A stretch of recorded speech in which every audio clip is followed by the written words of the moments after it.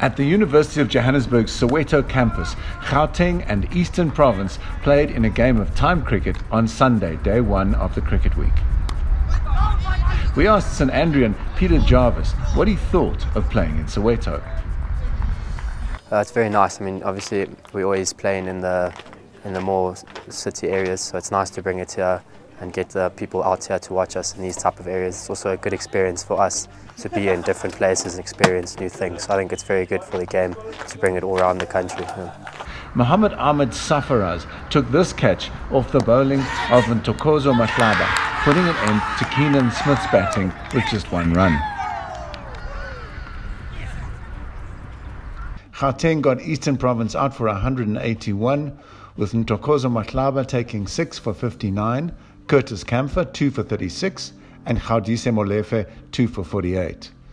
Gauteng was able to exceed the EP target, with the biggest knocks coming from Jacob Milts, 53 runs, and Matthew Erasmus, 45.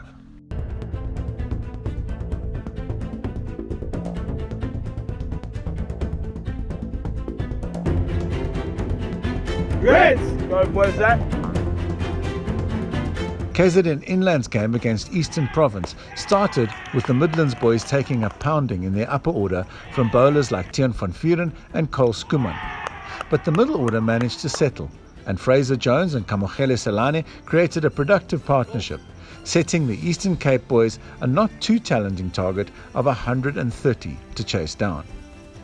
St Andrean Chris Benjamin restored hope in the upper order with a knock of 48, but the middle order collapsed soon after his dismissal, and numbers 7 and 8 bats Tiaan van Vuren and Jay de Klerk rebuilt the batting with scores of 54 and 39 respectively, providing a platform for Eastern Cape to reach a total of 197 for 9. Today we've adapted very well to where we were yesterday. So I think that the team did very well today. Day 3 at Coke Week, and the format is T20, so no fear batting, power plays, forensic bowling and lightning fast fielding are the order of the day. KZN sent Gauteng into bat and Joshua Richard opened for the Joburgers, racking up an impressive 41 runs off 43 balls. Ball didn't turn that much, but yeah, it was just had to run hard, look for the twos, not many boundaries came, and yeah, just had to push hard and wait for the bad ball. KZN's Dalen Finn did most of the bowling damage, taking 3 for 20. KZN's 123 came close to Gauteng's target of 136 runs, but not close enough with a win for Gauteng. Day 4 of Coke Week, and at the iconic Soweto Oval, Free State went into bat against Eastern Province in a 50-over game that saw some spectacular results. The Free State batsmen were immediately put under pressure by a withering Eastern Province bowling attack from bowlers Campbell de Wet and Tiaan van Vuren, dismissing the top order batsmen in rapid succession. De Wet got a hat-trick, dismissing Mark de Villiers, Ruan Cronje and Donald Machalosa in short order. After just 184 balls, Free State had been dismissed with a total of 88 all out, with de Wet the top danger man taking 5 for 10, but impressive bowling performances also by Jade de Klerk and Kenan Smith. Eastern Province openers Peter Jarvis and David Rushmere quickly found the boundary on a regular basis, with Jarvis going out LBW in the 8th over, leaving it up to number 3 bat Chris Benjamin to finish the job with Rushmere, exceeding the Free State target in the 17th over. No, I think throughout the week we've been a very tight unit. We get along very well, and each day different members putting their hand up for the team. That's really been the key to our success. Everyone's pulling their part for their team. Day 4 of Coke Week, and the format is 50-over cricket. At the St Stithians Oval, Gauteng won the toss, and openers Joshua Richards and Jared Fuchs went in to bat against a formidable Boerland outfit. In the 9th over, Keegan Witten's bowling eventually bore fruit, with a superb catch by Samuel Henderson putting an end to Jared Fuchs' innings with a total of 30 runs off 49 balls. Number 3 bat Jacob Milts set up a very productive partnership with Richards, despite Richards taking a painful ball direct on the toe early in the partnership. Here's Richards getting 50 up.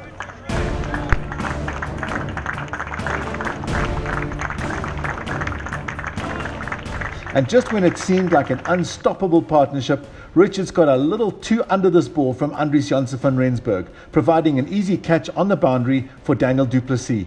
And Richards sent back to the dressing room with a respectable 57 off 87 balls. Number 4 bat Wandile Makwete found the boundary early on, and the pair set up a productive partnership, including this 6 from Milts. Eventually, it was the bowling of Samuel Henderson that found a chink in the Milts armour, with this catch at fine leg by Keegan Witten, and the St David's boy getting a total of 63 off 80 balls. Number 6 bat Curtis Camphor was bowled by Achille Kluter on his second ball. By lunch, the Joburg boys had set a target of 255 for 6. Top scorers were Jacob Milts with 63 and Joshua Richards with 57. And most of the bowling damage being done by Achille Kluter with 2 for 44. I think when I came in, we had just lost 2 quick wickets, so I needed to just consolidate and take my time and just get in. It was quite a tricky wicket to get in on, so I made sure that I didn't want other guys to come in and also struggle, so I made sure that I took it deep and take it as deep as possible. I thought I did that very well. Opening bats for Boerland, Khanya Kotani and Laurentius Smit found the boundary a few times in the first 6 overs, but generally were kept under pressure by the Gauteng bowlers. Khadise Molefe's bowling delivered the first wicket for the Boerland, with this LBW sending opener Khanya Kotani back to the dressing room for 14 runs off 31 balls.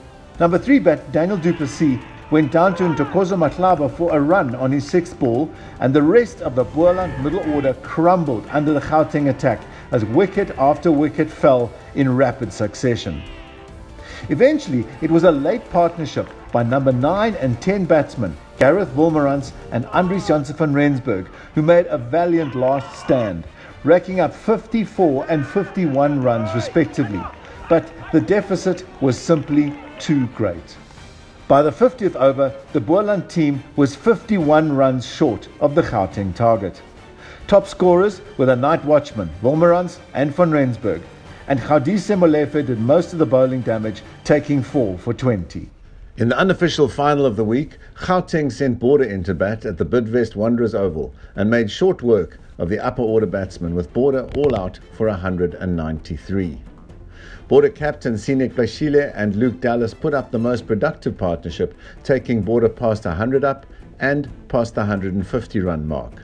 But when Luzandre Mora got Dallas caught for 38 and Curtis Camphor's bowling dismissed Blashile for 59, caught by Milts, the writing was on the wall, and Border ended their innings in the 43rd over. Gauteng came into bat, and Matthew Erasmus was an early loss to bowler Bradley Mauer for 15, but Jacob Milts and Joshua Richards then settled into a formidable partnership, with Richards knocking 104 and Milts 61, and their brilliant 144-run partnership took Gauteng home with 61 balls to spare, beating Border by 9 wickets. With only 1 run to win, he hits that, and that is the game. Gauteng are the champions of the Coca-Cola Majola Khaya Cricket Week. The boys have played really well and played great cricket today. They've taken their team home, Joshua and Jacob Milts. Fantastic partnership, and their coach must be proud, and Gauteng is proud, and well done on doing on your home ground. Yeah, I think we got great coaches, so we had a very good plan. I think we came out and executed. Our bowlers came out very early and executed our plans. We got a few early wickets, and I think we just looked to bowl very simple and keep our cricket very basic. I think it worked for us in the end. I think I did have a really good week, but the beginning wasn't a great start, but I actually bounced back from the upset from day one, and I'm actually looking forward to getting into the semi-pro side. The week culminated with all the team's officials and sponsors gathering at a gala dinner in Soweto, recognizing some of the top achievers of the week. Louis van Skalkbeek from Potch Volkschool and Noordwest achieved the highest number of runs of the week. And St Stithians and Gauteng bowler Curtis Camphor took the most wickets. Khadise Molefe from Jeppe and Gauteng was awarded the best fielder of the week. Curtis Camphor got all-rounder of the week. And Sinek Blashile from Hudson Park and Border won Cricketer of the Week. Next, it was time for the much-awaited Under-19 team announcements. Selecting 2 teams from 119 of the most talented cricket players in the country is no easy task. And it's inevitable that some kids will be ecstatic. others would have missed out, but the hard decisions are made by Victor Mpitsang and his team of selectors. So thankfully I get to put on the cap and see the smiles. Louis van Skalkwyk, captain, Potchefstroom Volksskool, Northwest. Christopher Brits, Pretoria Boys High, Northerns. Kaya Kotani, Paulrus Gymnasium, Boland.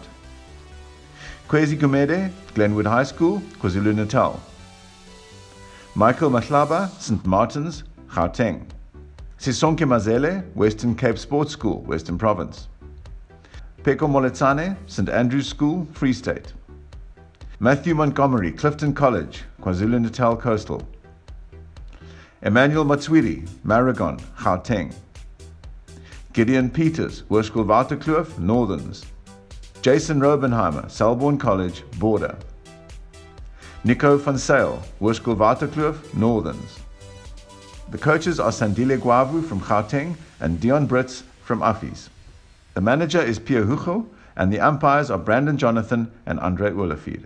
As Coca-Cola, we're very, very invested in the development of sportsmanship. That helps embody a great leader in society, and that's what we want to be part of those journeys. Many cricket stars have come out of these weeks, and again with the rugby. So we always have been part of that journey. It's our 39th year that we've sponsored this particular tournament, and it's just really been a journey that Coca-Cola is proud to be part of, to be part of the story of the young man in his cricket journey. The South African Under-19 schools team is Wandile Makwetu, captain, St. Stithians College, Gauteng. Curtis Kamfer, St. Stithians College, Gauteng. Achille Kluter, Paul Boys High, Boland. Jade de Klerk, Woodridge College, Eastern Province. Mondli Kumalo, Maritzburg College, KZN Inland. Sinetemba Kreshile, Hudson Park High School, Border. Jacob Miltz, St. David's Maristinanda, Gauteng. Akona Mnyaka, Hudson Park, Border. Gaudise Molefe, JP High School for Boys, Gauteng. Jason Nimont, Hudson Park, Border. Joshua Richards, St. Stithians College, Gauteng. David Rushmere, St. Andrew's College, Eastern Province. The coaches are Mike Bechet and John O'Leafwright. The manager is Shahid Khan, and the umpires are Brandon Jonathan and Andre Olivier. Yeah, it's a real privilege to see them come from literally grade 1 and 2 up to these champions that were on the stage here tonight representing SA schools. Well done to the national selectors on selecting what is a really balanced side, and it's going to be a fun game tomorrow and a privilege to coach them. But certainly watching these players develop and grow over the years into their own sort of batsmen and bowling and the various different aspects that they need to do to perform well has been a real privilege and honour. This is the end of one journey and the beginning of a new one for many of these young cricketers. Coke Week is the culmination of the ongoing role that Cricket South Africa plays in developing our cricketing heroes of tomorrow, made possible by generous support from sponsors Coca-Cola.